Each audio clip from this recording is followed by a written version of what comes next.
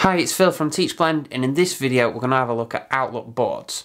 Now, Outlook boards essentially allow you to have a collection of information and resources on one single page, almost like a home page that's customizable to you.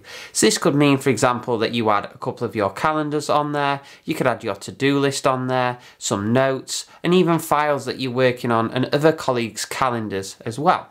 So I hope you found this video useful, and if you do, please remember to like and subscribe to Teachblend. It really does help. You'll see here I'm in my standard calendar, and what I can do now in the view option is select board, and this is the new view via Outlook. And what this allows you to do is add various boards and items to that board. So for example, you can move around this calendar which comes default, and you can remove this one as well if you want to.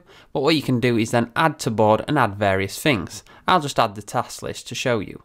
Here now you can see I've added task lists, and I could also add the weather, and I can even go to show all and add more things. I can add, for example, goals. I can also add files as well, so a common file that I'm working on I might add. So let's have a look at that. So I'll click files, I'm just going to choose this quality improvement plan and choose next. Now on my home page I've got that file, I've got my calendar, my to-do list, all in one simple page. I'm going to add a few more things now. I'm going to add a collection, and what a collection does is it allows you to essentially group up the individual items to your board. And all you do is you name this, and then what you can do is you can simply drag in the files, the items that you've added directly into that board, and it creates a collection for you, which makes it like grouping various things.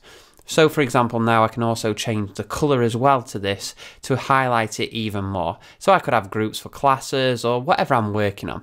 You can also move to collection by selecting these as well, and you can also change views as well by clicking on the three dots.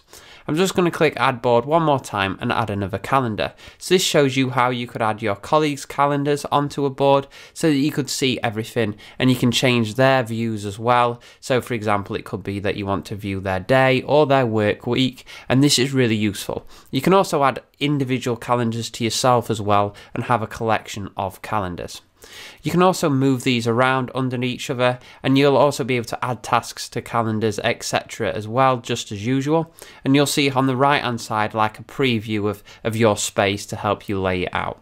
I hope you found this video useful, and if you do, please remember to like and subscribe to Teachblend. It really does help. Thank you.